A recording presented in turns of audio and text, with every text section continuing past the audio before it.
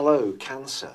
Thank you for joining me for your weekly forecast for week commencing the 26th of June.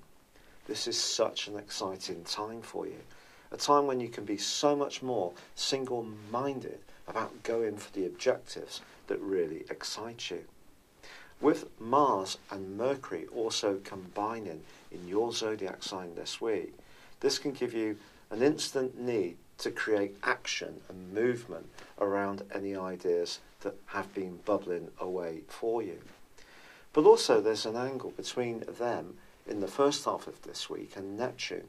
So if you do find yourself taking the initiative, it could be around opening up your world in some way through higher education, travel or networking.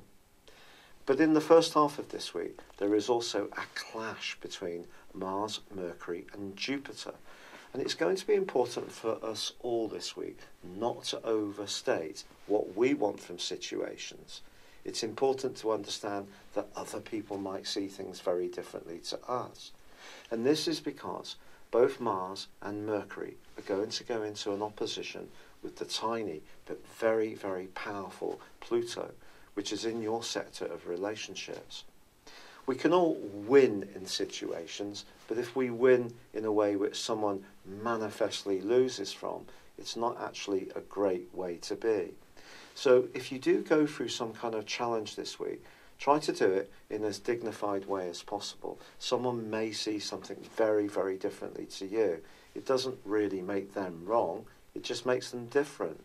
And try to just agree to disagree. By the end of this week, there's also a quarter moon in the sign of Libra.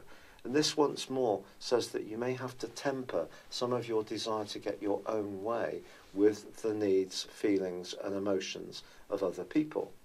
So, as much as you can create this sense of urgency, which is really exciting, and great attraction forwards, creating cooperation around all of this is just as important.